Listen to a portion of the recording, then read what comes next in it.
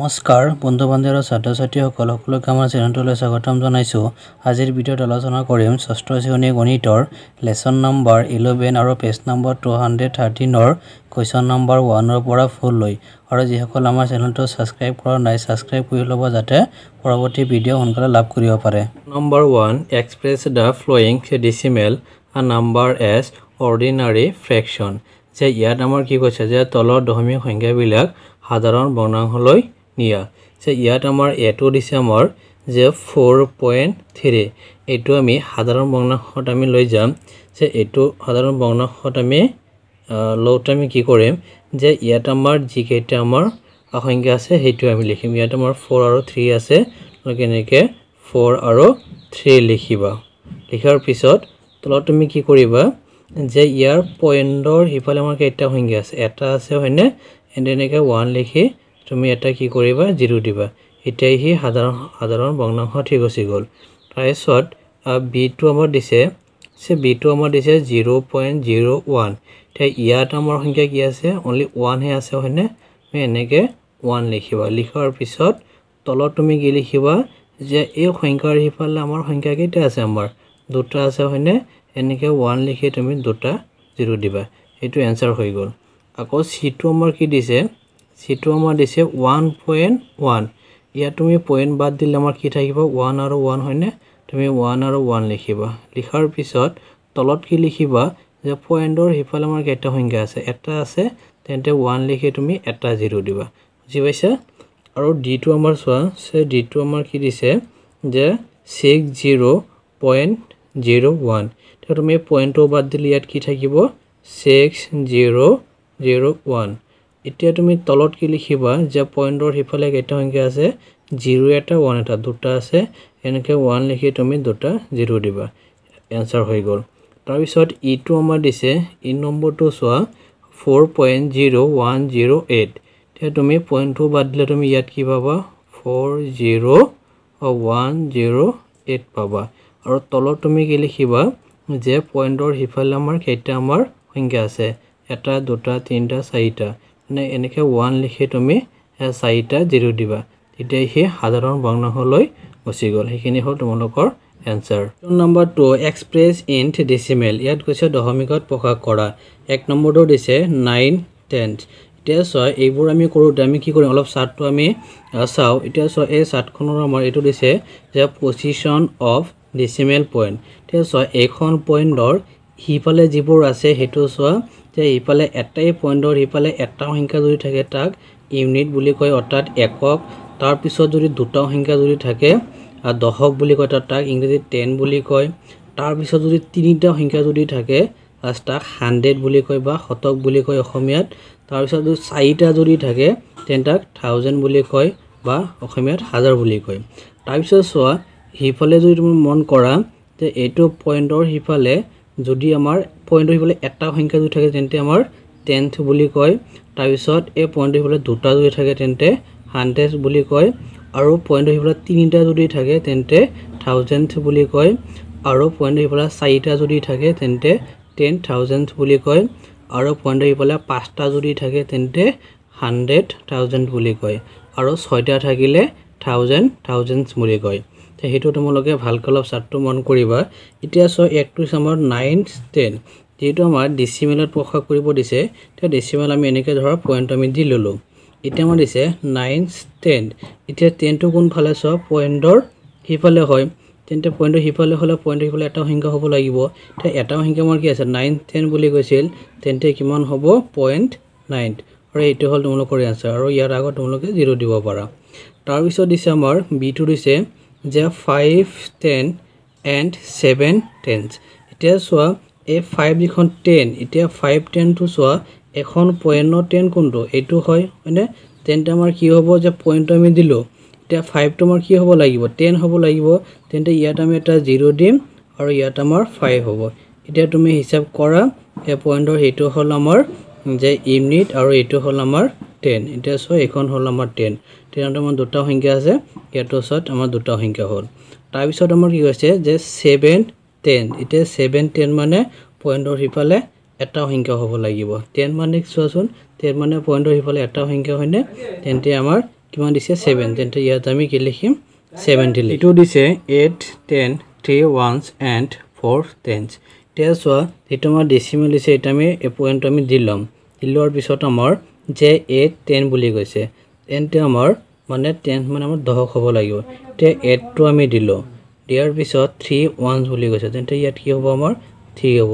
এতিয়া চোৱাচোন পইণ্টৰ হিফালে আমাৰ ইটো হ'ল আমাৰ ones আৰু এইটো হ'ল আমাৰ 10 তাৰ পিছত আমাৰ কি কৈছে যে 4 tens। এতিয়া 4 tens হলে আমাৰ কি হ'ব ইয়াত 4 হ'ব।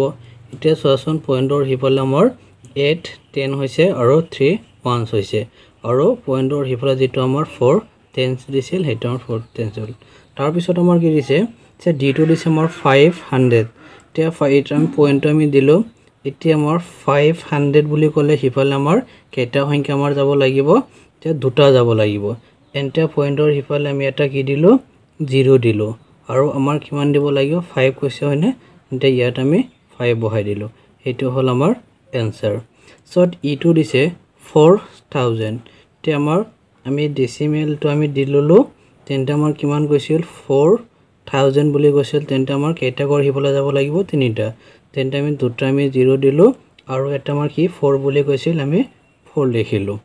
তাৰ পিছত আমাৰ এক নম্বৰটো দিছে যে 351 and 700। এতিয়া চোৱা 300 কৈছে তেন্তে আমি এই পইণ্টৰ পৰা হিফালে আমাৰ 300 আহিব লাগিব তে 3 এটো হ'ল আমাৰ 3 তাৰ পিছত আমাৰ 51 বুলি কৈছে তো হ'ল আমি 5। এতিয়া চোৱাচোন পইণ্টৰ হিফালে এটা আমাৰ 1 হ'ল সেইটো 1000 হ'ব লাগিব তেন্তে আমি মাজত এটা কি দিম 0 দিম।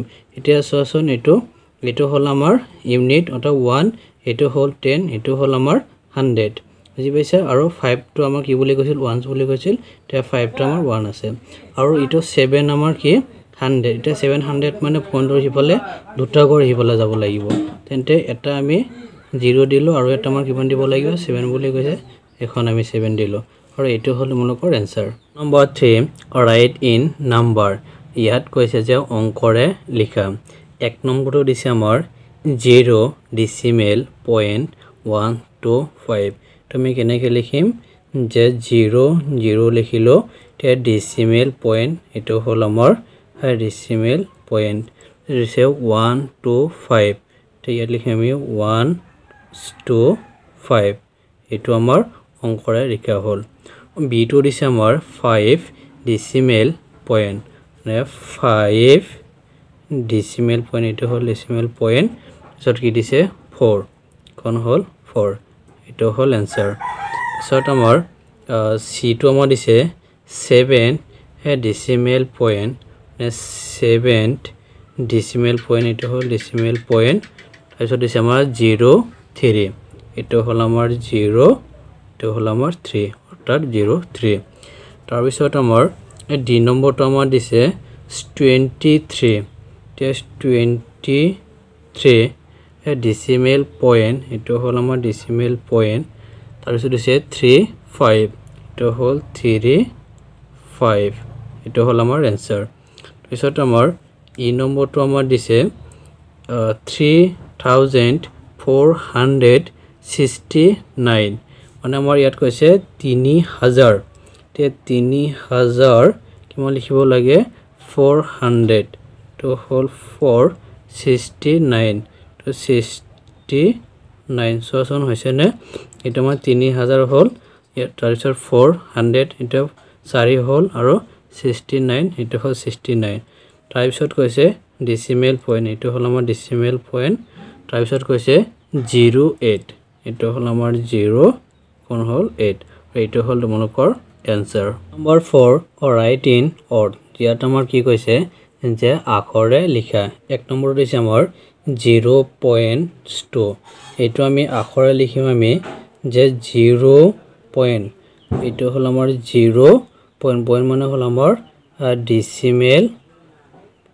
ডেসিমেলছ পইণ্ট 2 এইটো আখৰে লিখা হ'ল আৰু আমাৰ দুইটো আমাৰ দিছে যে 1.05 তো হ'ল আমাৰ যে 1 পইণ্ট মানে ডেসিমেল তো হ'ল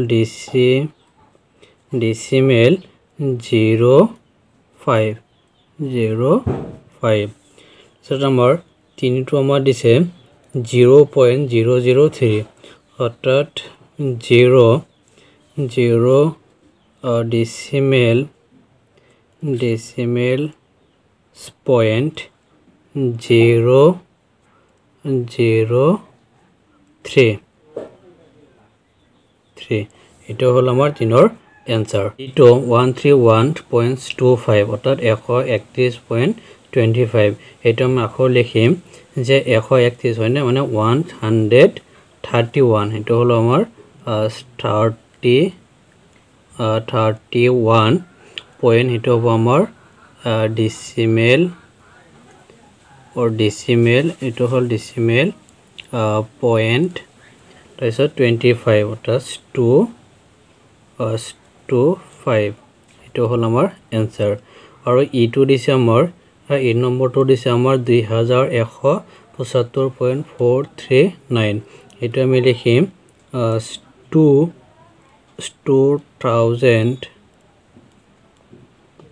2000 তাৰপিছত আমাৰ 100